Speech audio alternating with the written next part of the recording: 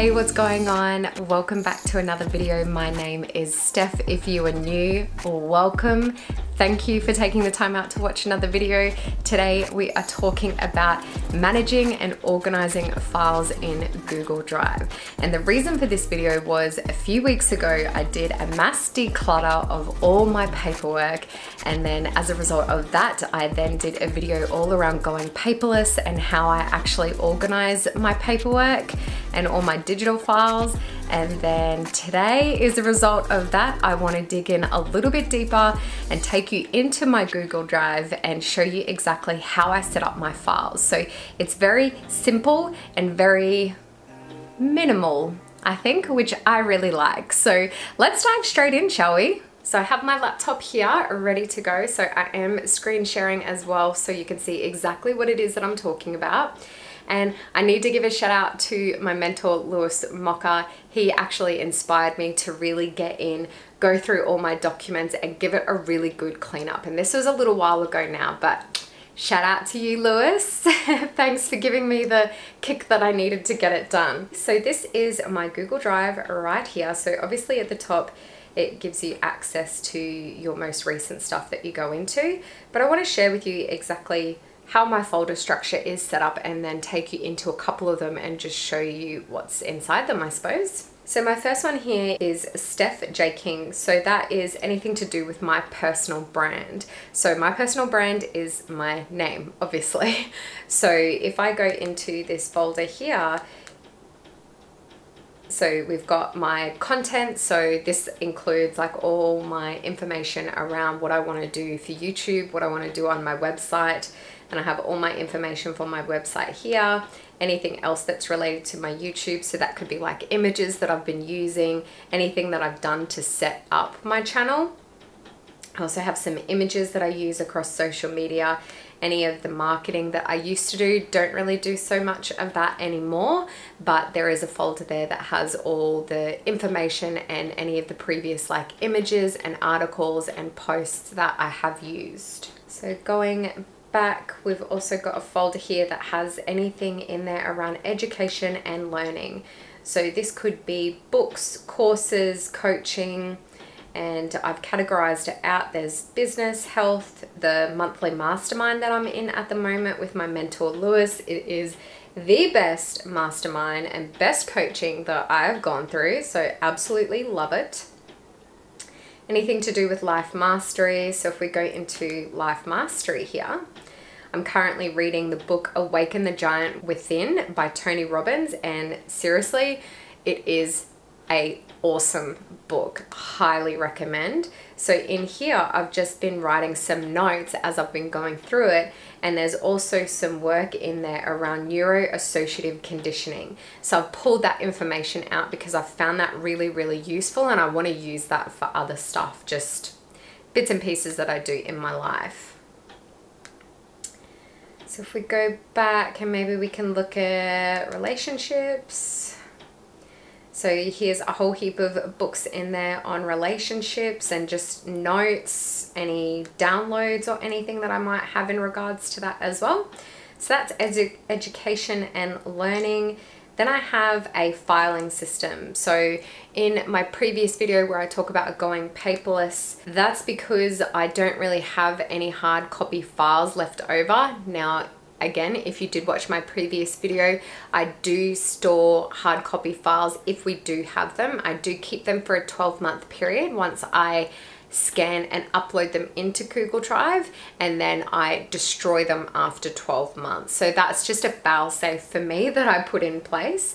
But other than that, they all go into this filing system here that I've got in my Google Drive. So I have a subfolder for any agreements, bank statements. I keep records of conversations that I have with certain providers, electricity, gas, health insurance, internet, miscellaneous, phone, proof of identification, property purchase receipts. If we purchase big items that we want to keep the receipts for, I scan, upload them and save them there. Anything regarding our superannuation, our tax information.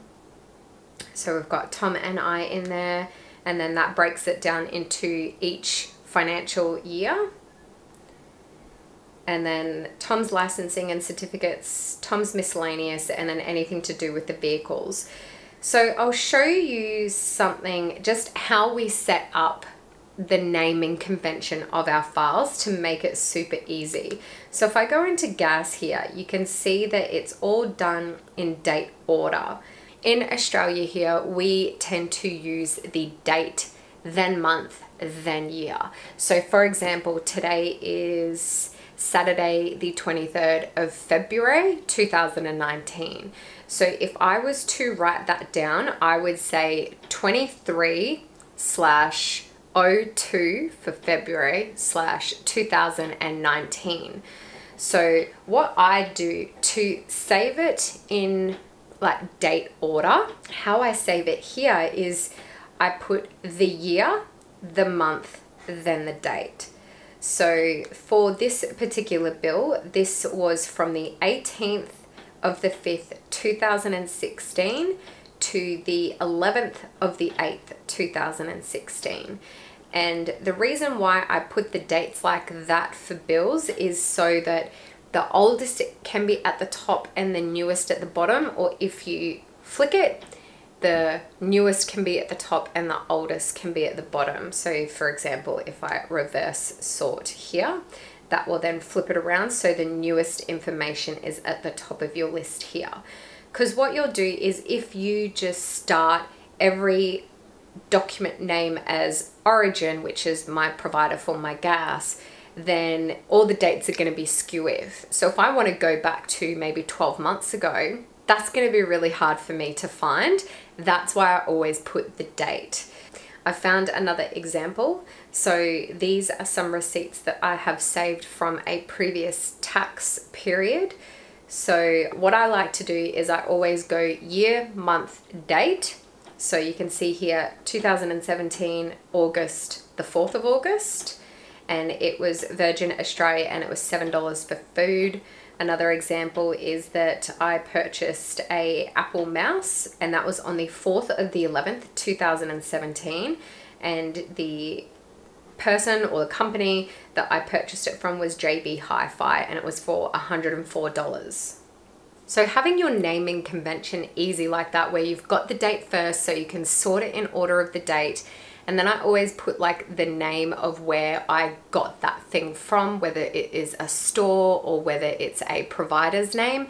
And then I tend to put the amount as well. So then that way, when I go in to have a look at my documents, it's really easy for me to get a very quick snapshot of what that document actually is. So going back to my drive, I've also got some information in there around health and fitness, then some miscellaneous information. My life plan, so this is where I just do stuff that inspires me and I plan out my life, I plan out my finances. So I've got under my finances, I have my financial independence plan, and I also have my money management plan as well. I have my grand master plan in there, so how I want my life to look. I've got my list of fun things to do. I have a list of my affirmations.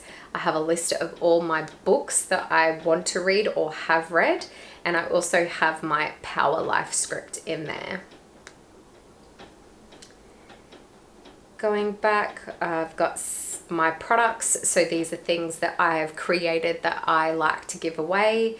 Some photos, Scanner Pro. So if you've watched my previous video on how I actually do scan any hard copy papers, I use the app Scanner Pro. So when I'm connected to my Wi-Fi and I take it on my phone, so I take a, pretty much it's like, it scans it, but it's like an image, like you take a photo within the app and then you click save once you're happy with it.